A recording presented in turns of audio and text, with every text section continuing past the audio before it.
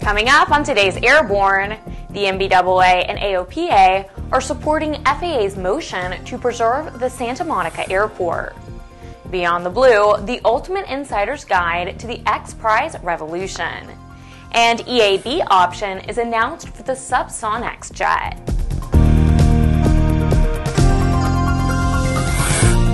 Welcome to Airborne on Aero-TV. I'm Ashley Hale. The NBAA and the AOPA have joined in the filing of a brief of amicus curiae supporting an FAA motion to dismiss the latest efforts to close Santa Monica Airport. NBAA President and CEO Ed Bolin said, quote, "Santa Monica's latest attempt to close its community airport carries very serious ramifications for the continued viability of our nation's general aviation airports. It is imperative that the FAA maintain jurisdiction over the airport and other essential airports that our members rely upon," end quote. Last October, Santa Monica officials filed a lawsuit maintaining the city never relinquished control over airport land when it leased the property to the United States government for use as a military airfield and manufacturing base ahead of World War II. The FAA countered last month that any questions over which entity holds the title to Santa Monica Airport must be settled under the terms of the Quiet Title Act, which requires such lawsuits to be filed within 12 years following learning of the federal government's interest in the property. The city has missed that deadline by 53 years. ANN will keep you posted.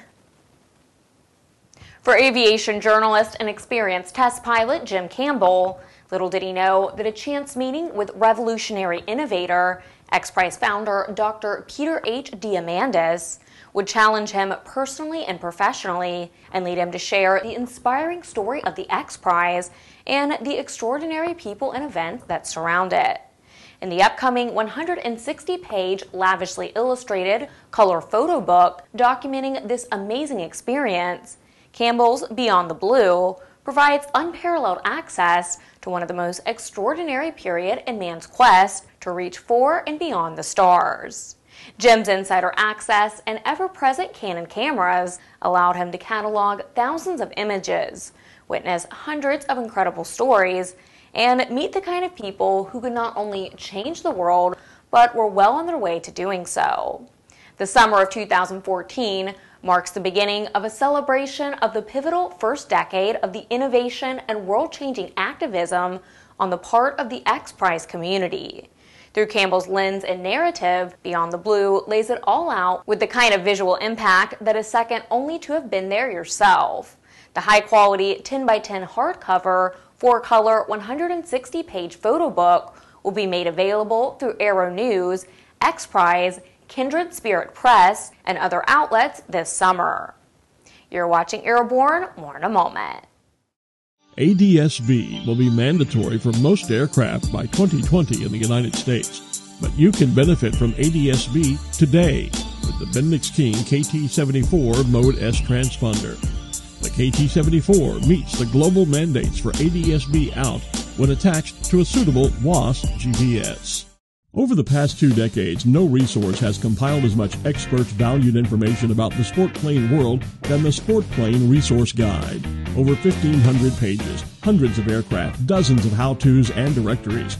All this and more will be coming to the sport aviation world soon with the new, all-electronic and updatable Sport Plane Resource Guide for your iPad, iPhone, Kindle, tablet, PC, or other electronic devices. Get your order in now. www.sportplane.com. Welcome back. If you'd like to suggest a story for Airborne, Aero-TV, our website, or our podcast, simply drop us an email to news-spy@aero-news.net. Sonex Aircraft, LLC, has announced a new purchase option for the Sub-Sonex Personal Jet. Originally offered only as an ultra-quick build kit for experimental exhibition certification, customers will now have the option to choose between the original exhibition kit or a new quick build kit option that is in compliant with experimental amateur build standards. The EAB version of the Sub-Sonex quick build kit will still ship very complete with all the same supplied equipment as the experimental exhibition kit. However, EAB customers will have to build a few more parts of the aircraft themselves. A pending FAA National Kit Evaluation Team audit will confirm the final list of tasks required for completion by the builder. Buyers who have already submitted order deposits will have a choice of kit preference. With some 2,000 Aero-TV programs webcast to cyberspace, sometimes it can be fun to look back and enjoy some of the places we've seen, the flyers we've met, and the places we've flown. Here's a look at one of our favorite Aero-TV classic episodes.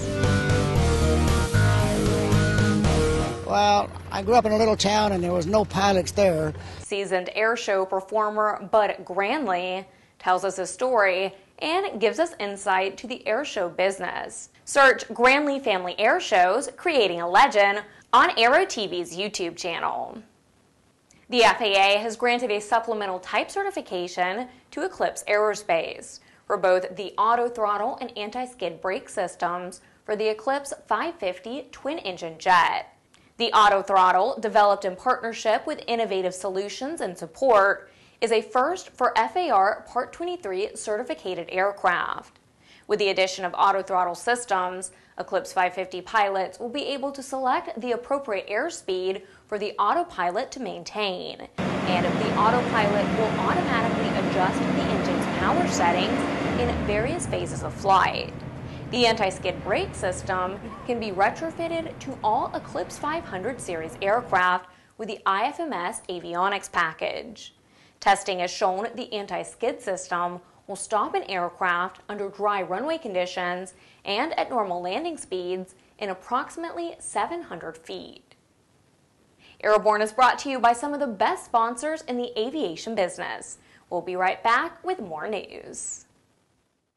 Since the early days of powered flight, pilots have struggled with landing in crosswinds. In fact, crosswinds and wind gusts cause more landing accidents than fog, thunderstorms, and icing combined. That's where the Redbird X-Wind SE comes in. By placing pilots in gusty crosswind conditions for extended periods of time, the X-Wind SE gives instructors all the time they need to teach the pilot the proper techniques for landing in crosswind conditions. For more information on Redbird X-Wind SE and Redbird's entire line of flight training devices, visit www.redbirdflightsimulations.com.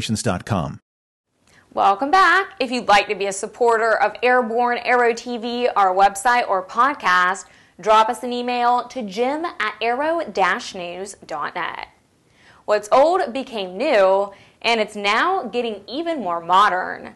Scott's Bell 47 Incorporated will offer the Sajam Avionics ICDS 8A Glass Cockpit Suite as part of the standard avionics and instrument package for their new 47 GT6 helicopter. The ICDS 8A primary flight displays and engine monitoring system incorporate many features, including a fully configurable user-defined checklist, display of primary flight and navigational information, engine management data, pop-up engines with display and split map engine screen mode, display of external mounted camera and VGA inputs, and a custom user database interface. The system will also record all displayed data for later review and analysis. Backup flight instrumentation is also part of the standard factory offering. The FAA has awarded a supplemental type certification to aviation partners Boeing for split Scimitar winglets to be installed on Boeing 737-800 aircraft. The unique feature of the split Scimitar winglet is that it uses the existing blended winglet structure, but adds new strengthened spars, aerodynamic Scimitar tips, and large ventral strake. Mike Stowell, Aviation Partners Boeing Executive Vice President and Chief Technical Officer, said, quote, "We have seen record-breaking pre-certification orders on this program, including our program launch customer, United Airlines. We expect to see a dozen airlines operating split Scimitar winglets in revenue service within the next couple of months," end quote. APB will develop and certify the split Scimitar winglet modification for all of the Boeing 737-700, 800, and 900 series aircraft including Boeing business jets. Well, that's our program. Remember to get comprehensive, real-time, 24/7 coverage of the latest aviation and aerospace stories anytime at aero-news.net. Please remember, Airborne is streamed 3 times a week and is always online. Join us every Monday, Wednesday, and Friday for a new edition of Airborne. I'm Ashley Hale. Thanks for watching.